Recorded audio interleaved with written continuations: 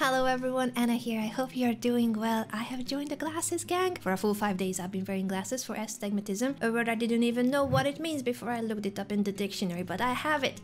Hello fellow members. Today, though, we aren't going to be talking about vision, but mostly workouts, nutrition, health, both physical and mental health. I'm gonna show you the things I've done and the things I've learned from, both mistakes and good things too, in case it helps you as well. It's not just an A to B, hey, here I was with a bit of extra kilos and then hey, now I am more toned. Actually, something came up in between the two that was a lot bigger to tackle than I had expected. So we're gonna talk about a lot of things, including recovery, physiotherapy. Hopefully these tips, these experiences can help you as well in case you are on a similar journey, whether injury or just interested in nutrition, workouts, anything I learned from working with a personal trainer, with a physio. I hope that this will be helpful. I hope that I can give you a few tips and advice. Disclaimer, I'm no doctor, not everything works for everyone, so I'll share with you the things that have helped me, but bear in mind please your own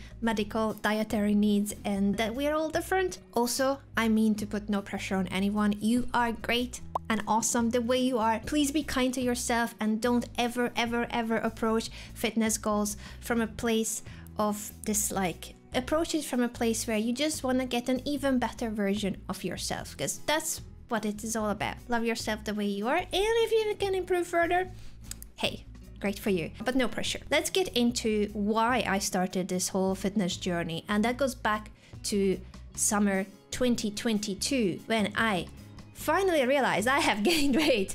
It was so gradual. I guess I started gaining a bit maybe during the pandemic, because I mean, lockdowns, the mental strain, the anxiety and uncertainty of the situation or what's going on in the world. I'm just glad that we came out of it safe and sound and sane and sound, hopefully too, because it was really hard, especially the mental side of things, I think, for a lot of us, if not all of us. So yeah, I think we've all been there, and for me that mainly meant comfort food.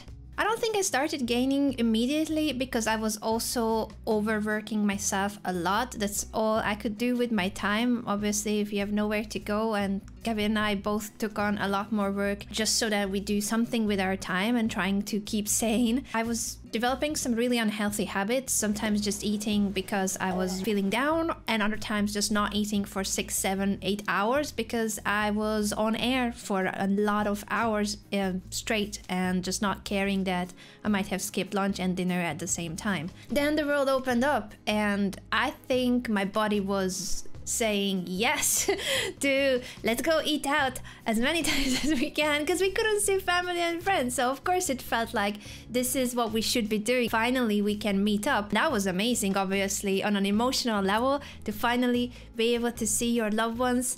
But I probably didn't quite take into account that if I'm eating out a lot, this is our dinner.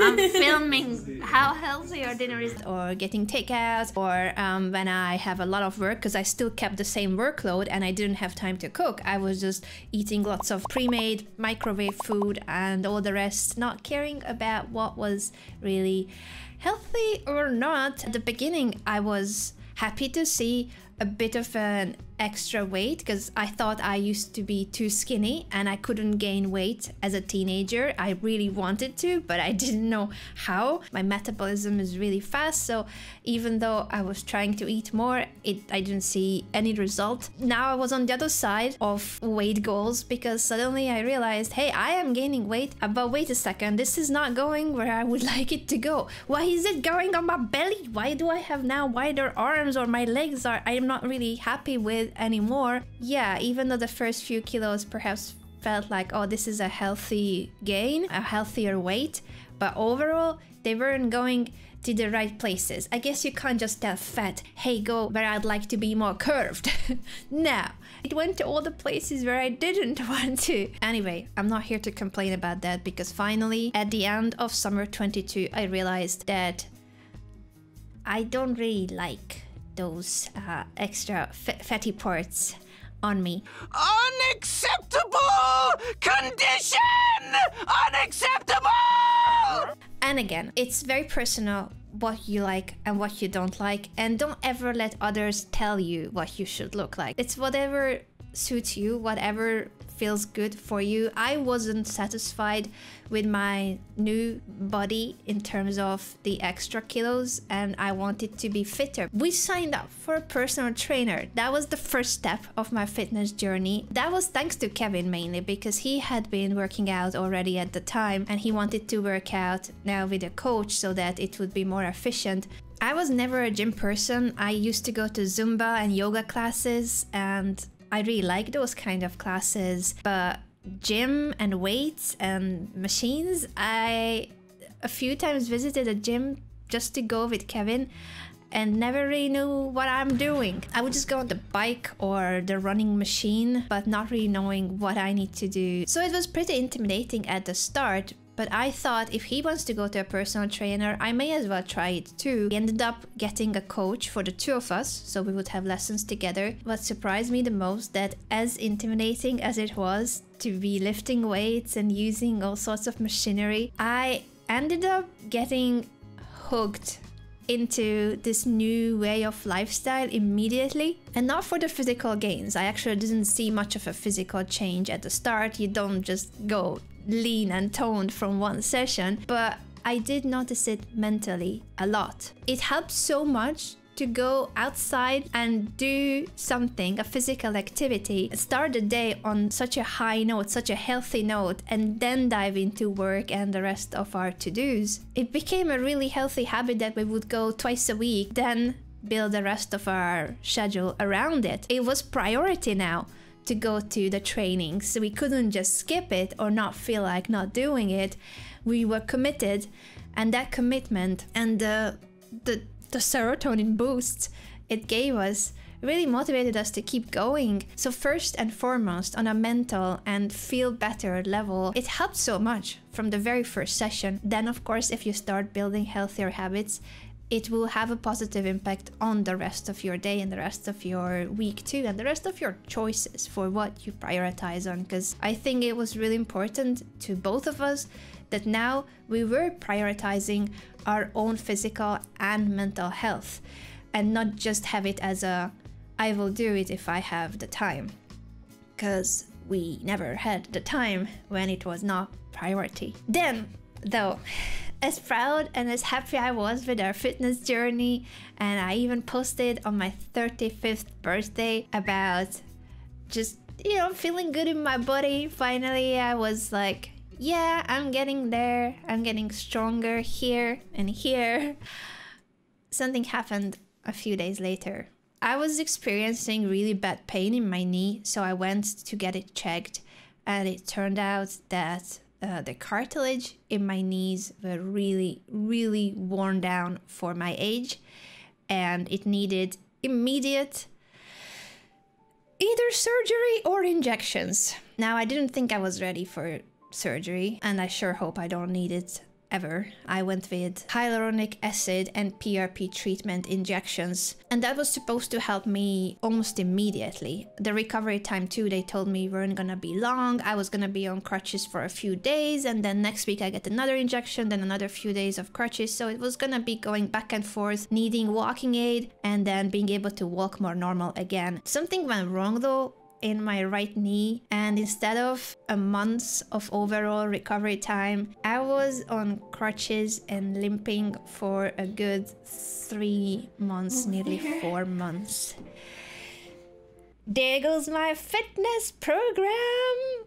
No, honestly, even like this, I went to the gym. I thought, as bad as this is, that I literally can only walk with crutches, I went with my crutches to the gym, to the training with Kevin. I could barely do anything. I was obviously just like sitting on a bench, lifting some weights with my arms, or doing very light ab or leg exercises with the leg that wasn't treated. But I think it was important that I kept going to keep a healthy habit up and to keep my spirits up, because what I feel like is really hard with any kind of injury or recovery, that it makes you feel very limited with what you can do with your life on that day or for that week or for that months or years.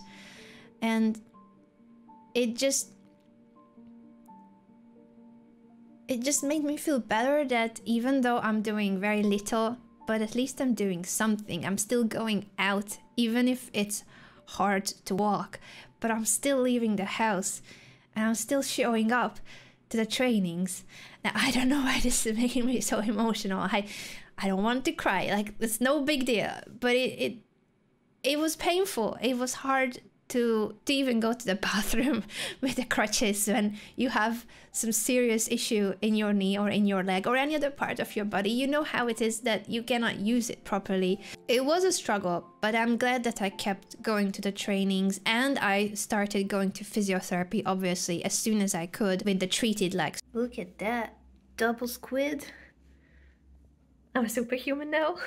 So I had first injections in one of my leg and later injections in my other leg so that I would have at least one usable leg at a time. The right leg just didn't take it very well, and it took a lot longer for my right knee to recover, to be able to bend it, to be able to stand on it.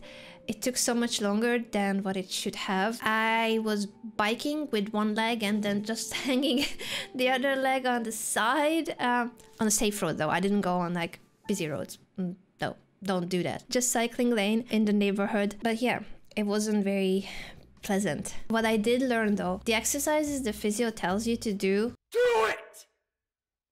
Just do it! You gotta do them. But it's really hard to just take time every day to do 3-4 sessions of this or that exercise. So my tip for anyone recovering of anything, exercise where you're doing something else. I was exercising my legs while I was responding to workmail, while I was checking social media, while I was watching an episode of Breaking Bad with Kevin, because I'm really late to Breaking Bad and now I'm watching Better Call Saul. It's like I'm really late. Amazing series, by the way. Connected to something that's enjoyable, or at least something that you would do anyway, because workmail is not that enjoyable, right? To me, it helped to exercise more than what the physio told me to do, because I kept connecting it to other activities and it didn't just feel like, oh, okay, I'm just counting how many times I've lifted my leg up. I was doing a lot more because I was connecting the exercising to normal daily routines. And so whenever I would do this, I would exercise. Whenever I would do that, I would exercise, and it just kept being attached to parts of my daily activities. Going this much to the physio and at the same time trainings meant that I had to cut down on my streams. But whenever I did stream, I had exclamation mark move time to remind me every hour of the stream that I had to get up. Because I also learned from my physio that sitting for long periods of time, whether it's for posture, whether it's for knee, whether it's for circulation, so many reasons why we shouldn't really be sitting in one spot for hours and hours. Need time. Before we continue with GeoGuessr, we need to do something very important. You guys know this? If you don't, this is because I have amazing physiotherapists, Miguel and Enrique. They look after me so well and they make me stand up every hour of the stream. We're gonna do our hourly stretches or squats. Feel free to stand up and copy me as well, because I need to. My physio tells me to, so we need to. Not be sitting for hours and hours. Move that knee. Move that knee. Let's go, everyone. Stretch, stand up, shake it. I'm gonna do my hourly squats. Everything for a strong leggy and not that much back pain, hopefully, from sitting all the time. Exclamation mark move time, let's go. Now, I haven't been recording for an hour yet, but that's a healthy habit that I have kept on my stream, even though I no longer need walking aid or needing so many physiotherapy sessions.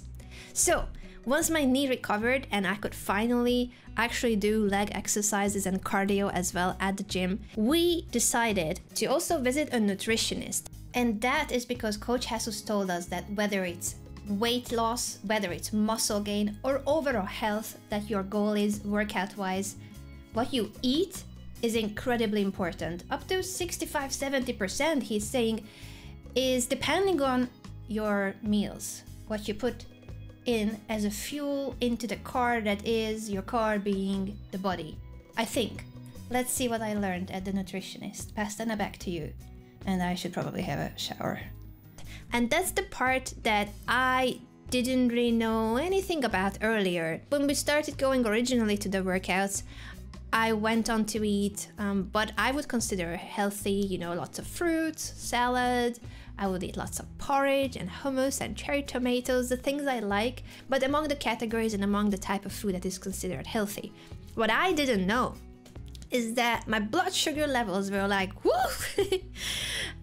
above the roof, because tons of fruits, tons of honey. I would eat everything and anything with honey, including my salads. Fruits, honey, and other food sources that naturally contain sugar are needed for the body.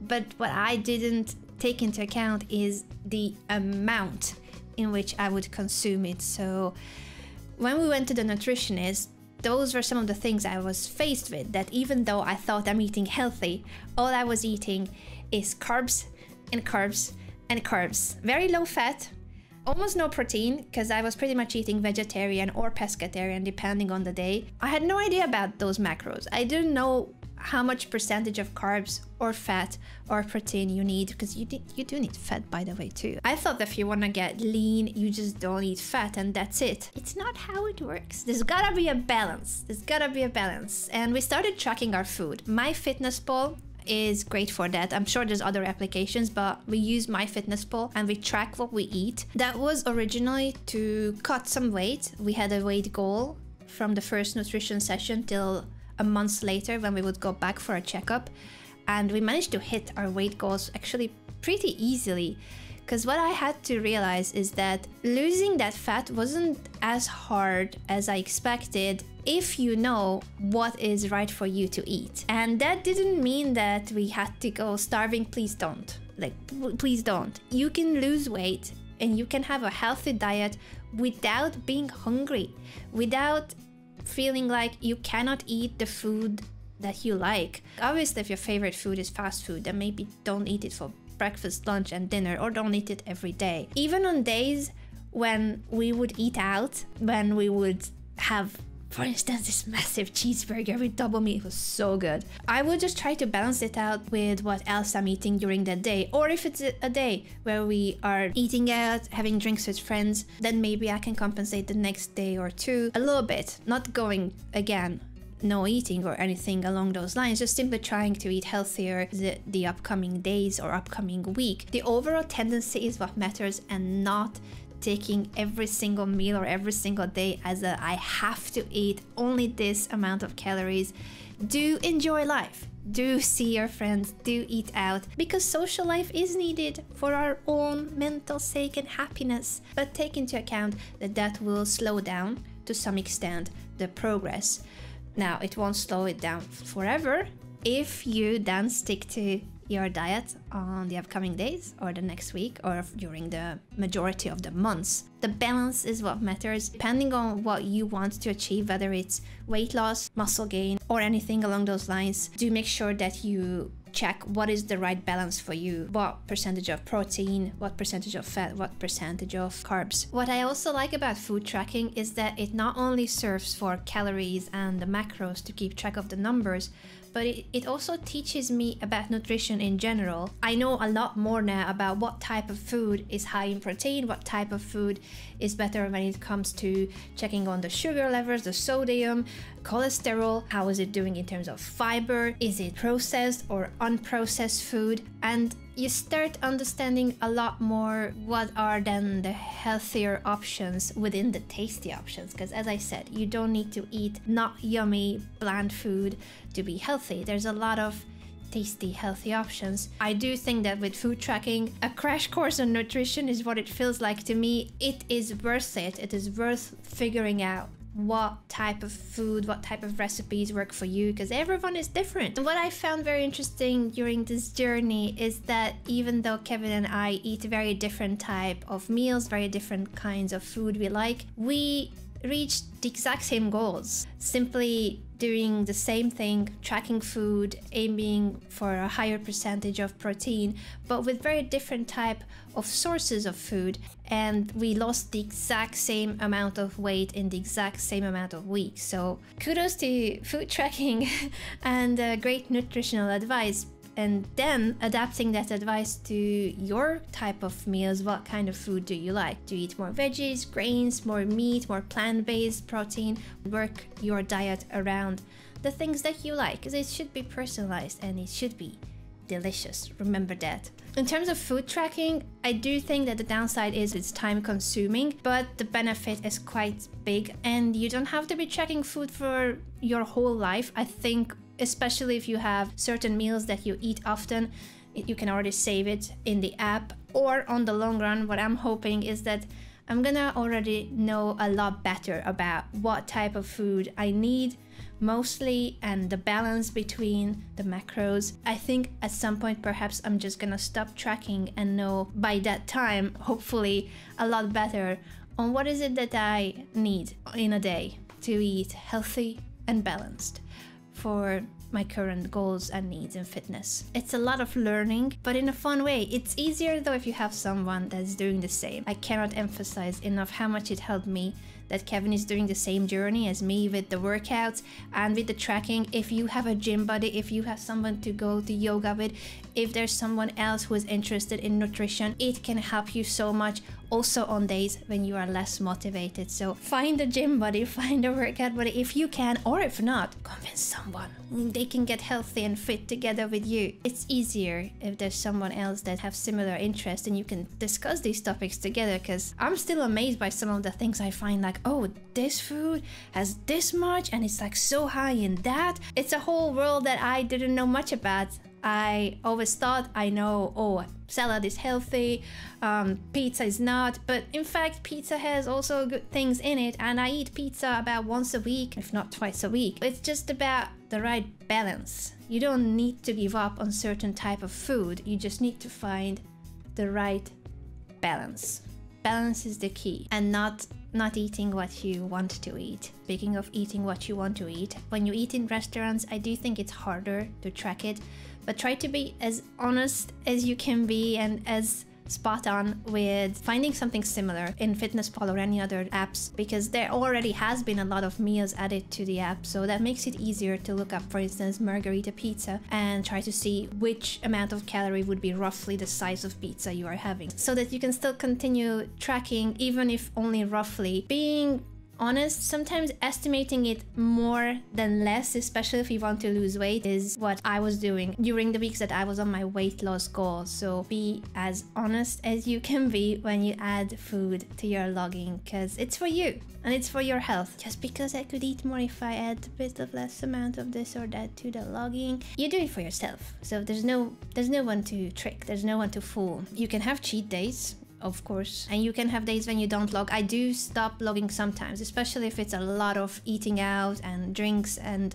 I'm like, I don't even know at this point, if I have guessed correctly, how much soda is in this mojito or sugar. Know roughly that that day is probably not my best fitness day, but social life, friends, it's important too. So don't feel like your fitness journey needs to mean that you can only eat super duper healthy food and you cannot see your friends or hang out with them or engage in social activities. Remember, this in here and in here is just as important, if not more important. Final note for eating out or any big meals. I'll have 2 number 9s, a number 9 large, a number 6 with extra dip, a number 7, 2 number 45s, 1 with cheese, and a large soda. Try to avoid eating that much. I think that's in general, when you're feeling that heavy, it's not a good feeling, so I'm trying to do that myself, not to overeat. But at times, when we cannot resist eating this massive meal because it's so delicious and then we feel really heavy, or simply that it was just a bigger meal than a snack, it helps a lot for your digestion and for your body to use some of the carb, especially immediately, to go for a walk. Oftentimes when we eat out, we go for a walk around the city right after lunch or dinner. It's pleasant, it's nice, and it helps for your digestive system and your fitness goals at the same time. So more on walks later, because it may be more important than what you think. Stay tuned for that. Other than tracking my calories and aiming for a high protein, lower carb diet, I also have been doing intermittent fasting. I used to think that fasting is really difficult because you need to go on for a day or half a day without eating, and that sounds terrible. For instance, want to do a 12-hour window. and you count 8 hours for sleeping, it pretty much just means that when you wake up, you don't eat first thing in the morning. I might have my breakfast an hour into the day and have my last meal about 3 hours before going to bed. And that part about not eating before going to bed is supposed to help with your sleep as well, to not go to bed with a full tummy. I think it's a very doable thing, unless obviously if you need to eat for your blood sugar levels, for diabetes, or anything else that's health related. This is just in case you're following a similar diet as mine. I no longer feel like I need to eat first thing in the morning. I'm not even hungry first thing in the morning, and when I eat, I can eat whatever I want. I just make smarter choices within the amount of calories and macros I'm aiming for. I can choose a lot of things, and I have a better appreciation for food now that what matters to me is what it does for my body, what are the benefits, what are the nutrients in the food I'm consuming, and not just that, oh, I feel like eating this or I feel like eating that. I'm following the tracking to see what is it that my body actually needs and what will be useful for my metabolism, for my muscle gain. Well, the tiny muscle gain, I'm there, all right? I'm gonna get there. I don't want to have like super big muscles, but I want to be stronger than Kevin. Okay, maybe that's not realistic. Speaking of strength, now with the right nutrition and my leggy being strong again, I went on to train even more. We are going to the personal trainer 3 times a week. We are doing from cardio to strength workout, Pilates, and even boxing as cardio. Check out how I was on day 1 and where I am now in present day.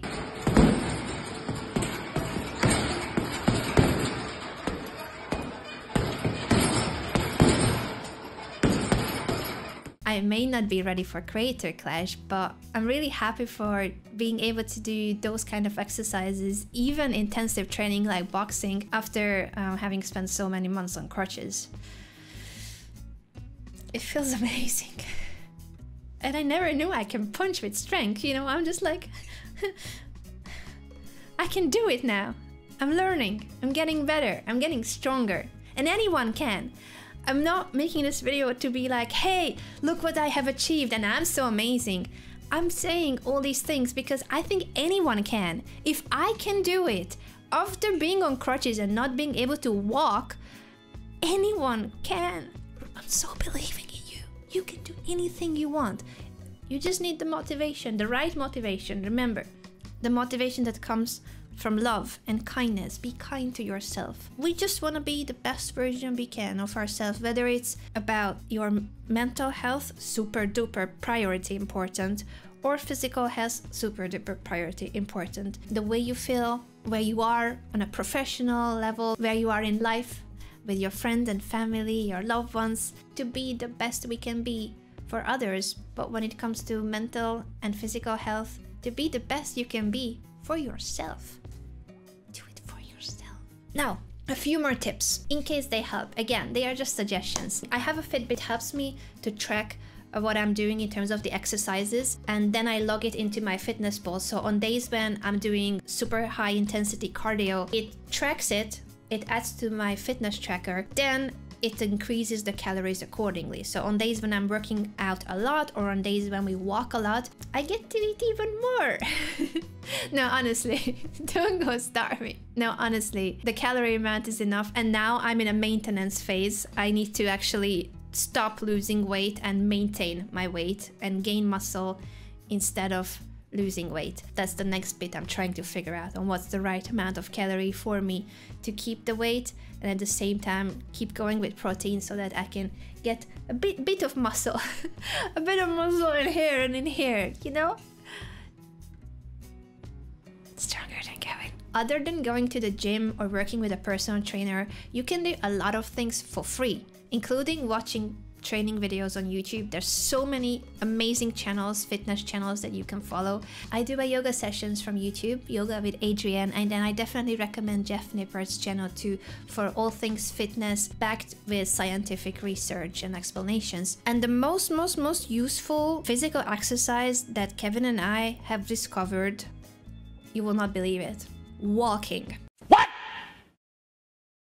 What the fuck? Honestly, for weight loss or just for feeling better, just for your muscles to get going and feel good in here as the start of the day or in between two work sessions. It is so damn healthy, in my opinion, to just go out, get some fresh air and walk. Now, if you are not big on walks, music, podcasts, audiobooks can make it so much more enjoyable. For Kevin and me, we usually go out on walks together, and a lot of our great ideas for content came from the walks. It's awesome for brainstorming too, or just catching up. So whether you are walking with a friend or loved one, or with earpods, it is, I believe, my #1 exercise for getting fitter in all sorts of ways. Cannot recommend it enough. I'm walking usually 10k a day minimum. That also of course includes walking up and down at home. So if you have a fitness tracker or smartwatch, it will also add up the steps that you take at home. On days when we are out and about for trainings or sightseeing, 17,000-18,000 steps at times, and I can still keep going. I'm just so proud of my knees. I'm proud that they went from not being able to walk to me going 17,000-18,000 steps a day and still feeling great about it. In fact, I feel better about it. Any activity, any physical activity that you can do at home, or you just go for a walk, a quick jog, it's gonna have a positive impact in what's in here and how you feel about yourself and about your day. If not for any weight goals, muscle gains or such, I would recommend walking or any other physical activity of your choice that you like. Dancing, just dance, for how much better it can make you feel, and if it makes you feel great, it was already worth it, and you will do everything better. It's a good investment. Invest in your health. From all sorts of free resources and walking, you can do a big investment in your mental and physical health. Also, on a final but very important note, I wanted to recommend Poki's fitness video, because honestly, Poki has inspired me so much. I worked with Poki during one of the PogChamp series as her coach, and I talked to her a little bit about fitness too, and she told me she was making this video about her fitness journey. Then I watched the video itself, and there's so much information she put into her video. There's so much thought.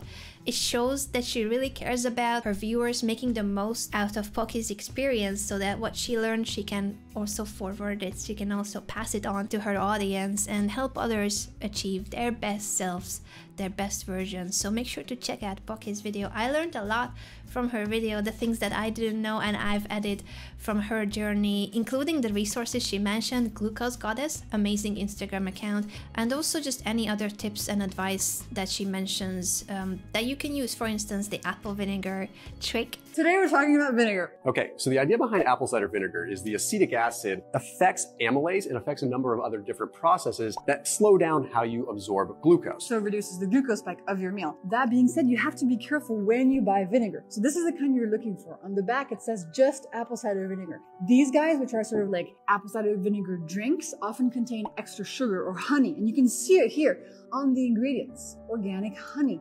This will actually render the acetic acid, render the action of the vinegar on your body moot, right? Because it's going to create a glucose spike from your sugar. For me, in terms of supplements, I do have protein shakes and protein bars. I find it really hard to hit a high protein goal with only food, but make sure that if you do take dietary supplements, it's from a good source and that they are healthy overall, not just for one thing, but overall they will be helping you on your health and fitness journey. Remember, in healthy body, healthy mind, and it's gonna make you feel better overall, I promise. And I also might need to add that you might need a wardrobe change, not fully though. Luckily belts can help a lot, or any bands for pants, but yeah, that's the bad and the good.